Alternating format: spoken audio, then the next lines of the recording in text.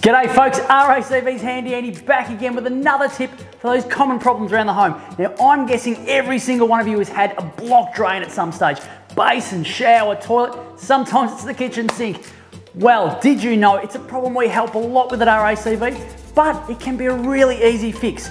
Here's some tips to help you out. The most common way of clearing a blockage is with one of these, a handheld plunger available at any hardware store, and I do recommend gloves and a pair of safety glasses whenever using one of these. Works on a simple principle. Water does not compress, so when used correctly, every kilo I push down here is going to push on that blockage further down the line, hopefully breaking it up and moving it on. Make sure the water in the sink is cold before attempting to plunge. For a plunger to be effective, we have to ensure there's little to no air trapped within the plunger because air will compress and we'll end up just pumping air and not placing any pressure on the actual blockage. Push down slowly on the plunger and you will notice air bubbles escaping. As you release the downward force on the plunger, it will draw water back up inside itself and you're ready to plunge.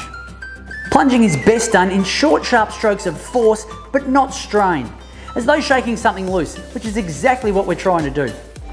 Plunge in 5-second bursts, checking in between to see if you've been successful. If while plunging you feel there is little resistance, this may be because other fixtures such as the bath are connected to the same drain, meaning every time you plunge, all you're doing is forcing water out of another opening. To combat this, have someone else hold a plug over the other openings. Remember, for plunging to be successful, we must be attempting to compress water.